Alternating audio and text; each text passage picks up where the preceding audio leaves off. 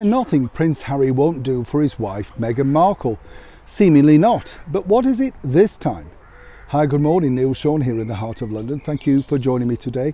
Yes, nice to see you. I hope you're all keeping well. If you're having a birthday today, very happy birthday. Also, can I give a big shout out to people in South Africa? A lot of people say, we watch you over here, but you never mention us. There's so many countries in the world. Of course, we could be here all day mentioning our countries that watch this channel, and I'm truly grateful. But for those watching over in South Africa, thank you so much for taking the time. I really appreciate it.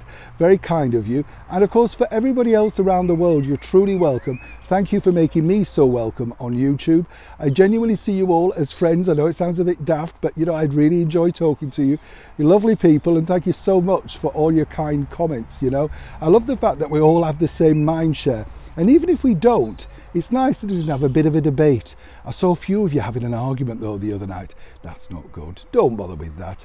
Save your energy and time, you know, flick on here and watch another video, you know. Don't get too heated. It's not worth the effort. My motto is, if there's an argument brewing, make a holic, sit back and relax. Back as ever though to your breaking roll story of the day. This particular story really centres on the fact that, as we know, Prince Harry is very, well, you know, shall we say, protective of his wife Meghan Markle.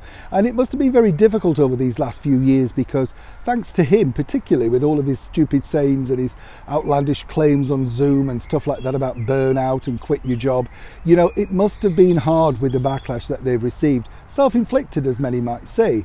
But now, as you know, Meghan's big directorial debut, the big thing that she was working on, called Pearl for Netflix, has been given the bullet.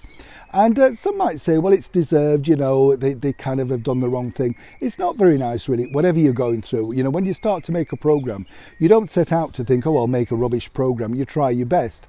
I do kind of feel, though, that a lot of the ideas that they were pushing forward, and this was one of many to Netflix, had been done before and possibly better with more experienced people. Right, I know you're thinking David Furnish, aren't you? I know, stop it.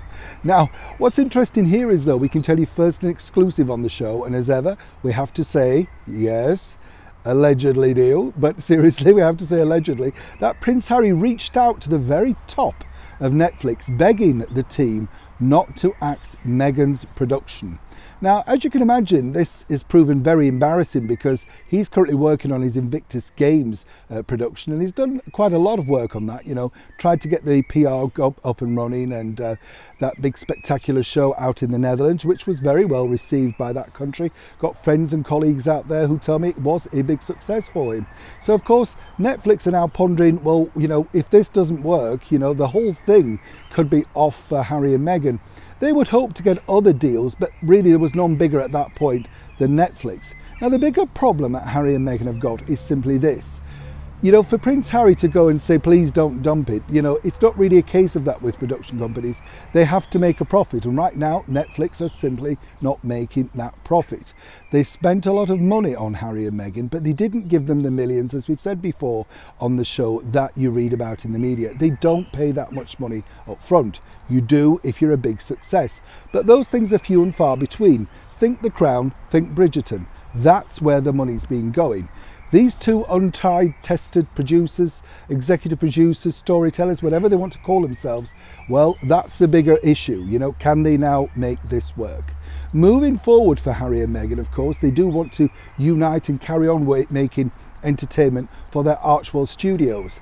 But right now, money's tight across the broadcasting world. And more importantly, they will not want to put their own money into this because, as ever with something like this, it's a huge risk.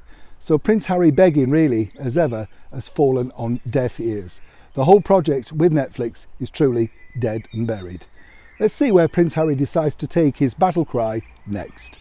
Neil Sean in the very heart of London.